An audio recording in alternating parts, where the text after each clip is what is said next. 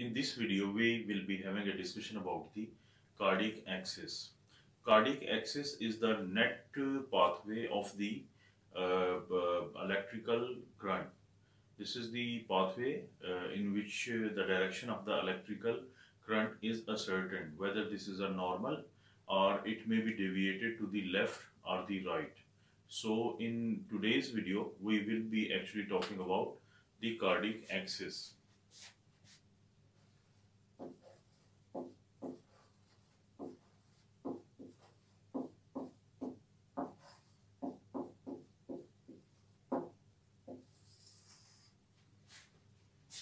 Cardiac axis, we give significance to two leads, lead 1 and lead AVF. Both of these are the limb leads. One is bipolar and one is unipolar. If we look at this diagram,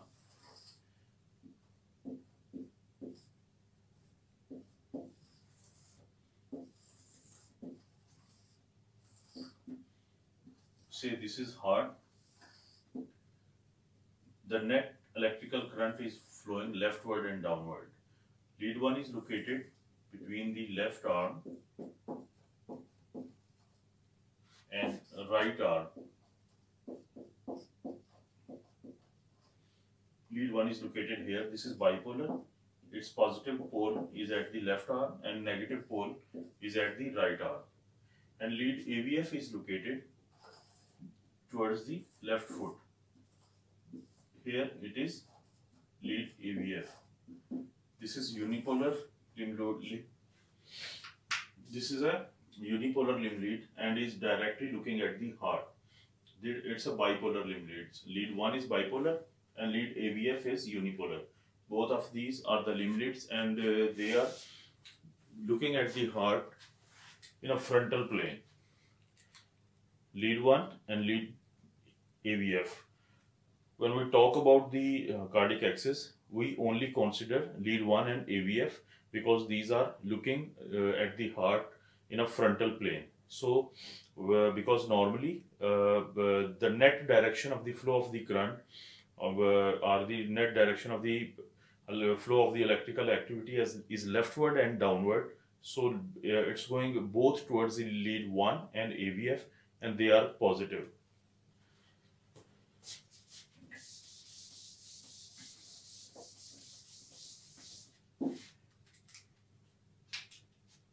When we talk about the normal axis of the heart,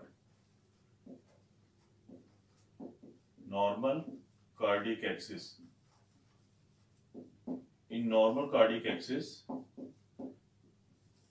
both lead 1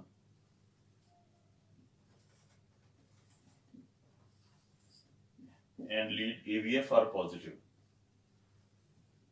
or they are upward deflection. Lead 1 is positive and AVF is positive, and this is known as a normal cardiac axis. When you see lead 1 positive deflection and lead AVF as a positive deflection, that means electrical current is flowing both towards lead 1 and lead AVF, and this is known as normal cardiac axis.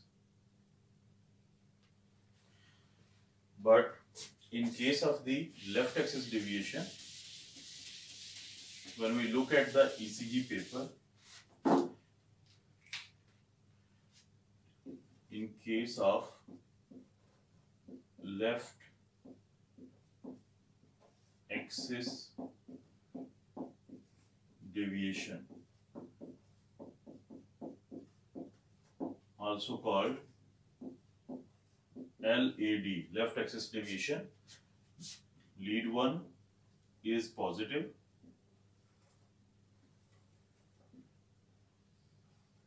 lead 1 is positive lead, and lead AVF is a negative lead. That means electrical current, lead 1 here, lead AVF is here. Normally, cardiac axis is leftward and downward, But in case of the left axis deviation, current starts flowing more towards the left side. It takes this turn. So lead 1 stays positive and lead AVF becomes negative, because now electrical current is flowing away from lead AVF. So when electrical current is flowing away from the lead AVF, it becomes a negative deflection, and because electrical current is flowing towards the left side and lead 1 is located on that side, so it stays positive. So whenever you see on ECG lead 1 positive deflection and AVF negative, this is known as left axis deviation. There are some causes of the left axis deviation. So let's see what are the causes of left axis deviation. Causes.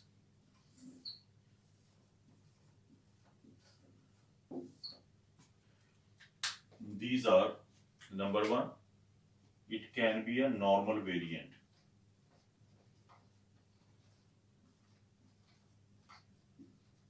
It can be a normal variant like in obesity. Secondly, it can be because of left ventricular hypertrophy. Number 3, it can be because of left anterior fascicular block. Left anterior fascicular block. Number 4, it can be because of congenital heart disease. Congenital heart disease like primum atrial septal defect, or it can be because of endocardial cushion defect.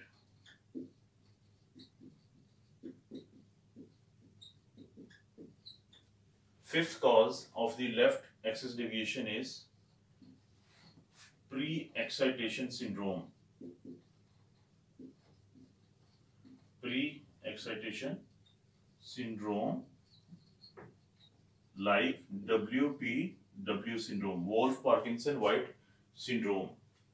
The fifth cause is ventricular ectopic beats. Ventricular ectopic beats. So if we look at the causes of the left axis deviation, these are the causes of left axis deviation. If we look at the causes of the left axis deviation, these are, it can be a normal variant, it can be a normal variant, it can be because of the left ventricular hypertrophy, it can be because of left anterior fascicular block, can be because of the congenital heart defects, especially primum atrial septal defect and endocardial cushion defect, and it can be because of the pre-excitation syndrome like the Wolff-Parkinson-White syndrome, and it can be because of the ventricular ectopic beats. So this is a left axis deviation where lead 1 is positive and lead AVF is negative.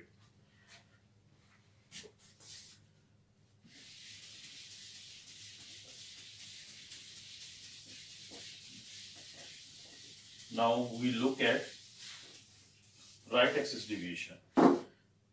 It was left axis deviation, and now we look at right axis deviation. In right axis deviation, lead 1 is a negative lead, downward deflection more than upward deflection. Lead 1 is negative and lead AVF is a positive lead. When lead 1 is negative and AVF is positive, we call it right axis deviation. Now, if we see this heart, lead 1 is located here, AVF is located here. So electrical current is flowing more on this side, going away from lead 1, which becomes negative on the ECG paper, and going towards AVF, which remains positive. So this is a definition of right axis deviation, where you see lead 1 a negative lead, a downward deflection, and lead AVF a positive lead or upward deflection. So electrical activity or electrical current is flowing towards AVF and away from lead 1. So like left axis deviation, right axis deviation also has some causes. Let's see what are the causes of the right axis deviation. Number 1, again, it can be a normal variant. Normal variant. Number 2, it can be because of right ventricular hypertrophy. Right ventricular hypertrophy.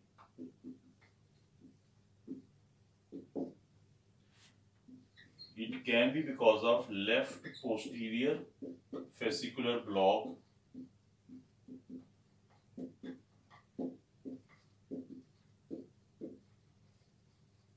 Left posterior fascicular block.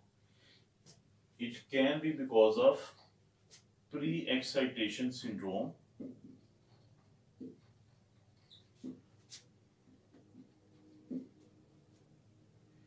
Pre-excitation syndrome. It can be because of dextrocardia, when the heart is located on the right side. Dextrocardia. And finally, it can be because of the ventricular ectopic beats. Ventricular ectopic beats. So, if we have a look on the causes of the right axis deviation, we see that it can be a normal variant, it can be right ventricular hypertrophy. This is what we see in the pulmonary hypertension in cases of the COPD and then emphysema and chronic bronchitis. It can be because of the left posterior fascicular block. As we know, the left bundle branch has got 2 fasciculi, left anterior and posterior fascicles. It can be because of the pre-excitation syndrome, like WPW syndrome, which is because of an accessory pathway. It can be because of the presence of the heart on the right side, which is dextrocardia, and it can be because of ventricular ectopic beats. There is another form of the axis deviation, which we call extreme right axis deviation. Can also be known as extreme left axis deviation, extreme. And the other names are indeterminate axis. Indeterminate axis. What happens in indeterminate axis? That lead 1 is a negative lead and also lead AVF is a negative lead. So in cases of the extreme right or left axis deviation or indeterminate axis, this current is flowing away from both lead 1 and lead AVF. So both are negative deflection, and this is known as extreme right axis deviation and or indeterminate axis. It's a very rare phenomena, and two of the very important causes of extreme axis deviation are: one is ventricular tachycardia,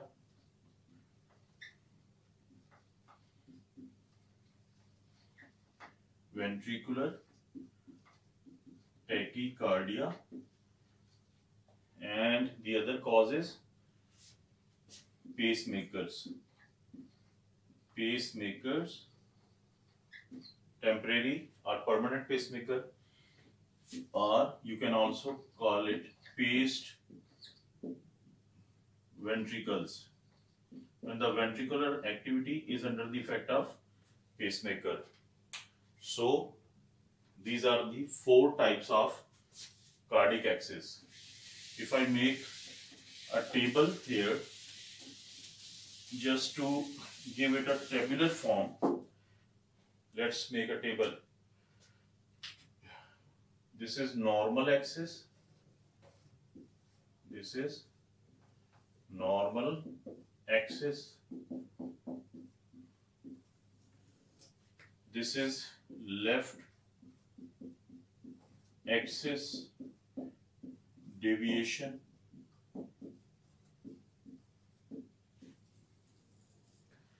this is right axis deviation, and this is extreme right axis deviation, extreme right axis deviation.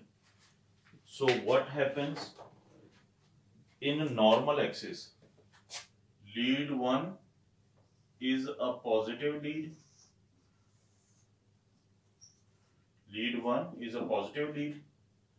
and lead AVF is also a positive lead. So this is a normal axis. But in case of the left axis deviation, lead 1 is a positive lead, but lead AVF is a negative lead.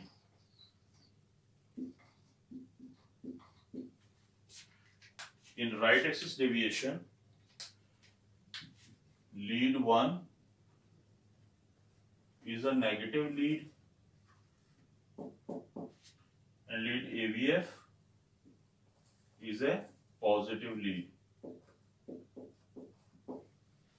And in case of the extreme right axis deviation, both lead 1 and lead AVF, they are negative leads, lead 1 and lead AVF. So giving it a shape of a table, now in normal axis, lead 1 is positive, lead AVF is positive. In left axis deviation, lead 1 is positive and lead AVF is negative. In right axis deviation, lead 1 is negative and lead AVF is positive. Extreme right axis deviation is when both lead 1 and lead AVF are negative leads. So what we mean by negative and positive? When the wave of depolarization or electrical current is flowing towards a particular lead, that makes a positive deflection. But when the wave of depolarization is going away from the particular lead, it generates a negative or downward deep S wave. So this is known as negative lead. For example, in normal axis, both lead 1 and AVF see the current flowing towards them. But in case of the left axis deviation, lead 1 looks at the electrical activity coming towards it, but AVF sees it going away from it. In case of the right axis deviation, reverse happens. When the lead 1 looks at the electrical activity going away from it, and lead AVF looks at the current coming towards it. But in case of the extreme right axis deviation, both the lead, they look at the current going away from them. So this is a basic concept of cardiac axis, and I hope it will help a little bit in understanding what is the cardiac axis and what is the net flow of the electrical activity in any patients.